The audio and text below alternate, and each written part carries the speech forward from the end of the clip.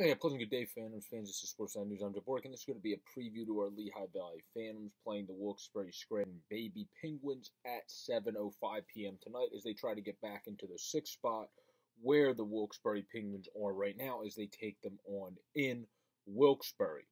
Obviously, for a Phantom, this past weekend it was a tough loss to the Utica Comets, 3-2. That was the tough, dreaded shootout loss.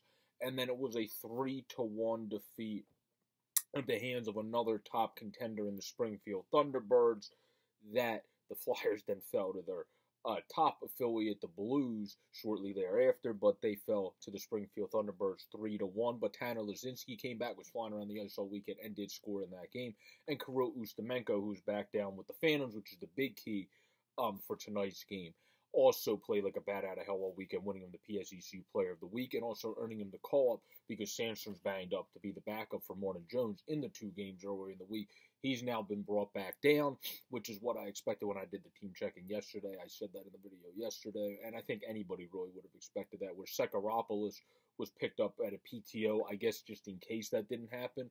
That's one of those odd scenarios for a kid. Seems like he might be going to an AHL team on a PTO, then the next day ends up getting cut, so he's going to be back, I would think, with the Adirondack Thunder playing for them, Alex Sekeropoulos. And then also the other thing is Alexis Dayo, who we picked up on the PTO from the Trois-Rivières Lions, was also cut loose today as well. Anthony Andrakis tweeted out earlier that Alexis Dayo, on top of Sekeropoulos, being let go, or have both been let go from their PTOs, is the Phantoms still in goaltending purposes have Garrett Melcalf around with Kirill Ustimenko until Felix Sandstrom is fully well and able to go.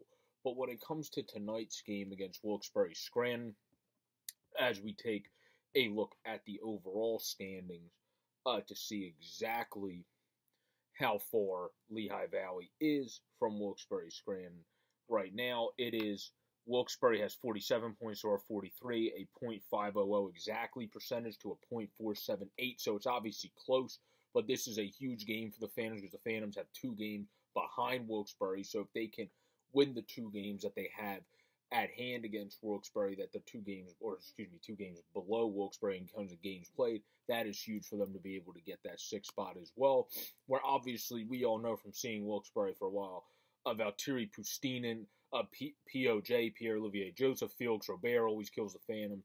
Samuel Poulin is a guy that definitely brings it against the Phantoms. Now they have Alexander Nylander, hasn't been able to figure it out at the top level yet, but has been successful at the AHL level, so you always have to look out for Alexander Nylander. Of course, Kyle Olsen, you have to look out more from the Rough Bones side of things, and same goes with Cam Lee from that side of things, and Devane at times as well. But this team is obviously full of skill. They got Gruden, they got Nylander, they got Fadoon from the back end, Ricola, Chaput, Hollander, obviously. You got Puustinen and POJ.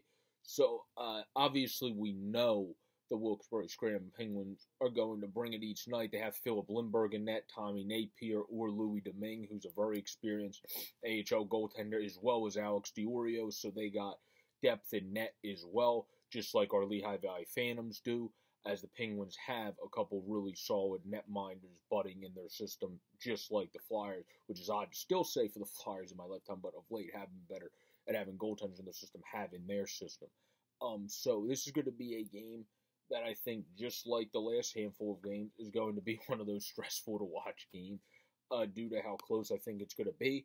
I think it can be a 3-1 game in the one team's realm, because I think it's going to be really close into the third, and then whoever's able to pounce and have that very good third, which hasn't been the Phantoms' case of late, or in terms of closeout, they haven't been able to find the right way to close out of late, I should put it, because obviously the one was in OT and in a shootout when they were not able to get it done.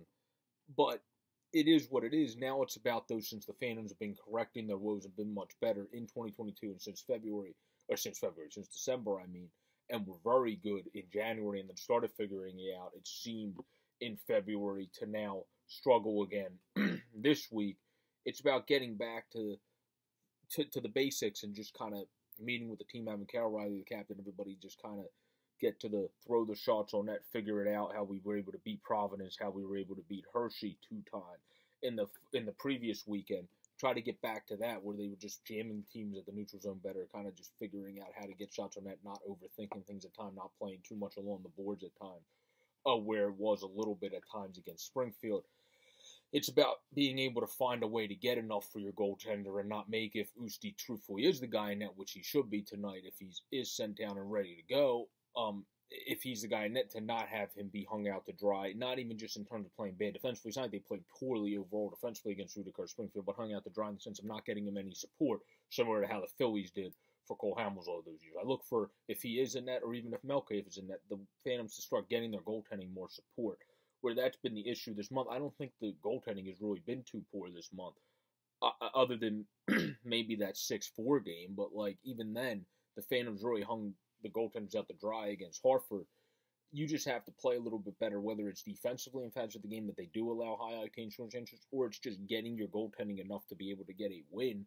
Where Ustimenko won the Player of the Week, still hasn't been able to get a win with the Phantoms this year, but has glowing numbers, where they just need to find a way to get over that next oomph, where they had very good success doing that in January. It seemed like they were getting back to it, taking 2 of 3 the previous weekend. Now had a struggle bunny weekend last weekend against Utica and Springfield.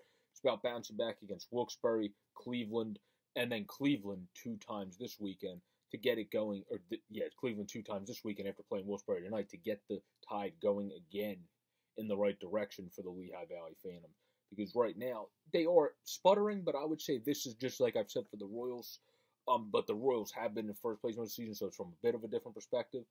But this is just more a bump in the road because the Phantoms have been much better, particularly since 2022, but also since December, where I have more confidence now than if this was early in the season before we knew how Lappy was not just as a player strategist and development guy, but also as a coach. Now I believe in him as a coach. I think they are definitely going to have a good chance to bounce back here. They also have guys getting healthy at the right times. They kind of just had some crap happens losses, too, where the bounces haven't gone their way lately as well. So it is what it is. I think the Phantoms will get the Tide going again in the right direction. Hopefully it happens in Wilkes-Barre tonight, as this is a very important game for them to be able to get into that 6th spot. Peace, everybody. Stay safe. Enjoy the game tonight. Please subscribe down below or up above on the easy to use widget to keep the channel going to 200 or more by the end of February. Enjoy the game and go Phantoms.